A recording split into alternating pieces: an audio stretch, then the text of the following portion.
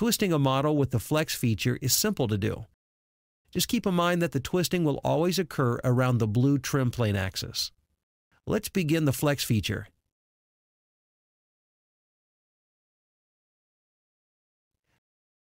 Select the twist option and select the solid body we're going to twist.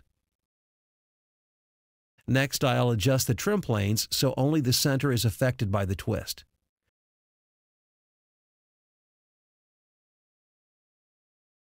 I'll type in 40 degrees for the twist angle in the Property Manager.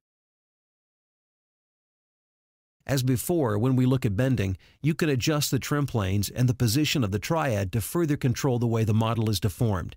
In this case, I'll just click OK to complete the flex feature.